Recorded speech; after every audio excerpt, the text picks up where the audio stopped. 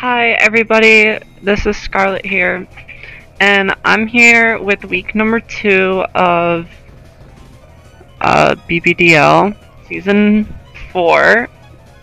Not very confident in that, but I digress. We're taking on Gibble is Life, and I'm actually filming this before week 1, so yeah. Because the whole roommate thing, so that's why some battles you're gonna hear audio, some you're not. Or some you're gonna hear it like this, others will be the actual battle. It really depends on the battle, I believe. Actually I think both are like this, I could be wrong, but I figured I might as well, I have to kinda do this, but I figured I would just kind of go over the battle, kind of what happened, my mindset and everything, so before we begin, if you like the video, you can like it, subscribe, do all that great stuff. Sorry, I'm trying desperately to throw my, whatchamacallit, my fucking webcam thing, because that's my mic. I didn't bring my actual mic, but, yeah, so heading into this match, what I was definitely scared of was Donphan, because I know rocks can be an issue for my team, but the biggest thing about Donphan is that is his only clear, right? If that thing goes down, or as long as that thing's alive, someone can clean up hazards, and for me, hazards are so good. Weavile for 25, Volcarona for 25, Dragonite for 25, which are his main threats. Those are 3 of his big threats. I can't actually bring up the rest of his team, but I was surprised Magnezone didn't come this matchup. For Goldengo and trapping it. I was also kind of scared of Analytic. Magnezone in general was kind of giving me some weird vibes, so I'm really glad that didn't come. If you're wondering about my sets, I guess I can just kind of show them. I had Slithering with Octoberry for Volcanion, so that it could get off a CC, an EQ, something like that. Slithering was just kind of doing some damage, maybe a revenge kill if it needs to. That's kind of how I wanted to play this game. I wanted it to be get a kill revenge, just because something like Weavile is such a big threat, where it's I really can't do a lot against it, so if I can get up against Gibble, then I'm in really good shape. That was kind of my mentality. Azelf was another kind of damage mon. The biggest thing that I was actually really excited about using it, also I did do, I think these are good against threats, but Drain Punch, Weavile, even if it's, Timid, this is an Oko, so wasn't too scared. Mystical Power, I believe, is a new move, where it's a 100% chance to raise special attack by 90% accurate though, and I was really excited to use that because I could just kind of Shimon and get the boost. I believe at +2 is when I start just OKOing things. Psyshock, especially for Florges, just kind of doing some damage. Thunderbolt actually does more than Psyshock on Volcanion, so that's my best move for hitting it. So that's why that's that. And then I forget some of these. I know Speed is for Grafafai, or Grafefe. I like Grafefe. For Grafefe, 88 but death was to live, or to not get 2-hit KO'd by Volcanion, I believe. 80 special attack does +2 Psyshock Okos Florges at +2. And then 124 defense, I believe, is I think it was for Weavile.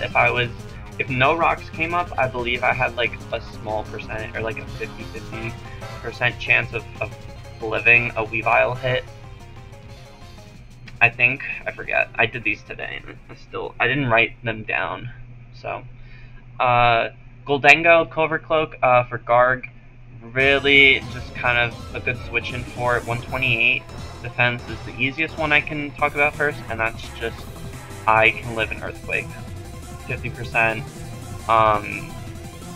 and it always 2-hit KOs. Like, that's what that defense is for. Allows me to recover on it. Make It Rain does a shit ton.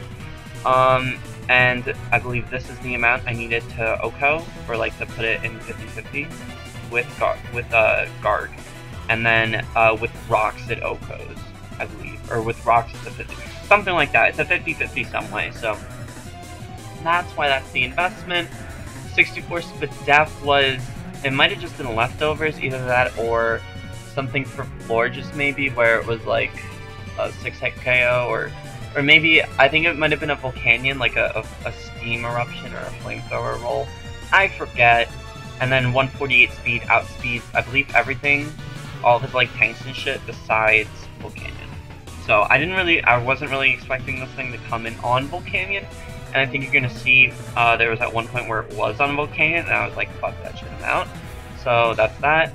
Gastro, it has 68 special attack, I believe, to hit Enamorous and something else, maybe. I think Volcanion, it does like a 2-hit KO or something.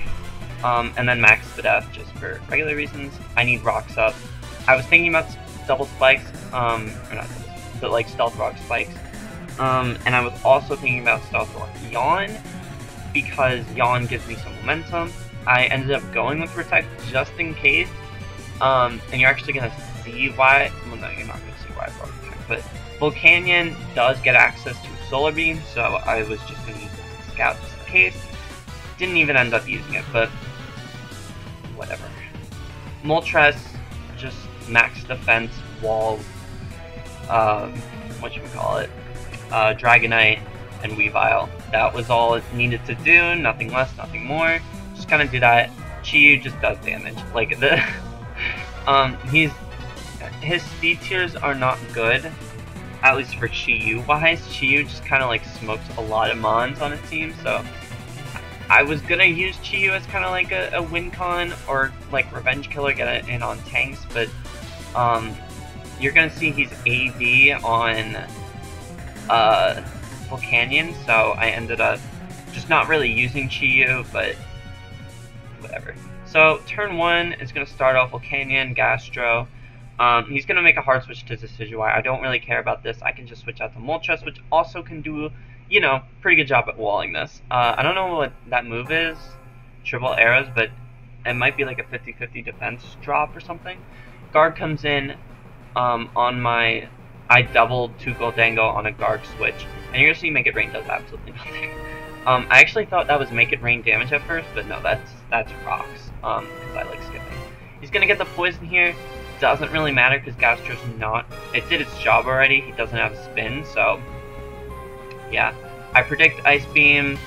I was just kind of making some reads here. I was not playing what was in front of me, which is not usually a thing you want to do, but I was just feeling it today.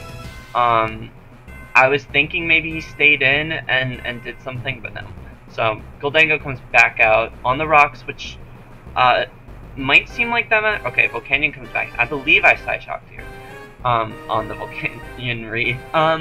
Rocks don't really matter. Like I said, there was a Azelf roll, but you're gonna see that doesn't really matter because now rocks are up. So first impression is a KO, and it can just revenge from there.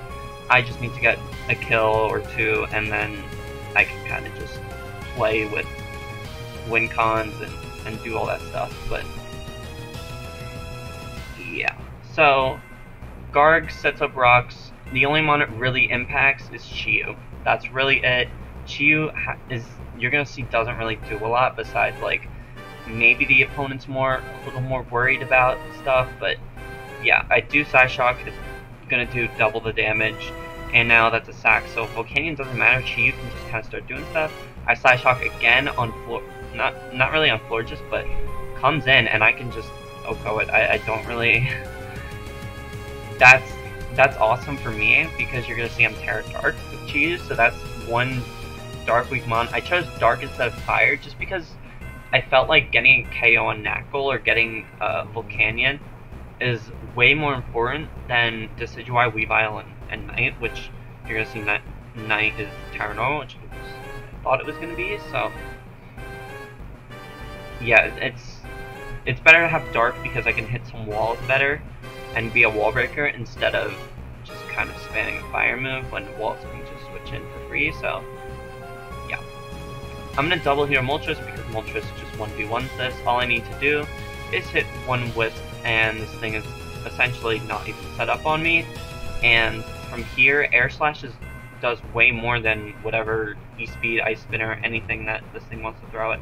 I do miss a 95% accurate move, which is always nice, but I don't think any of my misses matter too much. I think my opponent's misses probably mattered more. I don't know if they even missed, or he even missed, but E-Speed comes out, it's doing 37, predicted, get the roost off. From here, I mean, he could do a couple of things, but he's gonna go back into Knuckle. I just Flamethrower because he has just lost his Dragon type, so Flamethrower is consistent, and I didn't want to miss another Air Slash. He makes a good read with Earthquake, which gets a crit, which is good for him. He's just gonna sack Volcanion. I'm just gonna recover here. I don't think he knew my defense spread, so Earthquake never gets the 2-hit KO. So, or after a recover, it never 2-hit KOs unless he gets another lucky crit. I don't think that happens, so I just recover the damage. That's why I'm at 72. So here he can just set up, which is what he's gonna do. I go out back to Moltres because Moltres is insane. It actually KOs. I don't know if I calc on that, but that's gotta. I didn't calc that much this match. This was probably Adamant Weavile. Maybe I'm just making an assumption right now though. Slitherwing comes out, and like I said, from here, because we have a 5-4 lead, I can just start clicking first impression without any worries. And I actually do want to count how many kills Slitherwing got, because so far it has 0. But you're gonna see it picks up 1 here, and from here he could just go Knack, or no, he went Decidueye, which I can't Oko, so I'm sacking Gastro here. Don't really need it, doesn't do a lot, etc. I already have, like I said, Chi-Yu, which kind of just blows shit up. I believe I just go hard Chi-Yu, yeah. And then I think I just Terra Dark Pulse, because there's no way you fucking stay on Chi-Yu. So I just Terra Dark Pulse here. I made a ton of fucking reads. When I tell you guys I made a ton of reads, I made a ton of fucking reads. So Chi-Yu's gonna pick up a KO. Gonna die to Brick Break, which kind of sucks, but I don't really... I play for differential, but I don't really get the differential. Last week, or maybe it was this league, I honestly forgot. I've played so many matches, but this week was, I think, the first time where I won and it wasn't a 3-0. When I usually win, or if I usually win, whatever. I usually win 3-0 or lower. Usually it's 3-0 though. And I think last time was the first time of any week where I actually won 4-0. I don't remember the last time it happened. I thought that was just kind of interesting. Whatever. Slitherwing, gonna pick up a number 2 here, and Decidueye comes in. This is where you would have thought, also, that was a very lucky crit. You would have thought that out of every single calc, why would I calc here? Purely differential, because Scrappy goes through Goldango, and while Goldango can come in, or while Goldango might come in, triple arrows, it's Scrappy. I think that's very obvious. It's Scrappy, goes through, and it probably picks up another KO, so that would mean a 2-0. And I don't really want that, so I go for EQ here. It triple arrows, does 28, so I'm able to go for 1 CC, and I barely live, and I can get the other one off. I don't know if I had to go. I didn't have to. I really didn't have to go for 2 CCs, or I didn't have to go for Earthquake CC. This is a lot more defensive, or at least this is at least max HP. So I did not have to go for Earthquake CC, but I was under the assumption that it was not as bulky, and my calcs were Earthquake doing between 20 and 24, which I mean it's 23, so I guess technically it did, but that's not the point. It doing 20 to 24, and then CC doing 70 something to 90 something. So I thought played safe Earthquake CC, but very lucky crit there. I don't know if it mattered. I don't think it did because I just Earthquake CC, or maybe because in my head I was probably like whatever. But at this point I was like, oh wow, this is just bulky as I thought. So I don't think triple arrows ever really KOs me, so I don't think I was in too much danger. However, I'm still gonna get a CC off, and that is 3 kills for Slitherwing. Like I said, Slitherwing just really cleaned this game. It was really fun, and it's becoming one of my favorite mons of the generation for sure, even if it technically is kind of an old mon. I did not mean to make that joke, that I just realized. But yeah, that's gonna be it. I believe I'm now 2-0 or 1-1. I don't really remember. I think I'm 2-0, which is awesome. That's a really good start, and I can I probably shouldn't, but I can play a bit more with mistakes. Like, for example, I could win 2 or 3 more games, and then I'm probably locked in. But I do have the advantage of being 2-0, where I can afford to drop a game or 2, and then win out, or drop a game, or win a couple more and then drop a game. Like, I'm developing that security blanket right now, which is really nice. So that's gonna be it from me. I just wanted to cover this match because my roommate just went out, so I have this match and then I believe another match to cover, so we'll do both of those. Thank you for watching. Again, if you like the video, you can like it, subscribe, have a great day, peace out, see ya.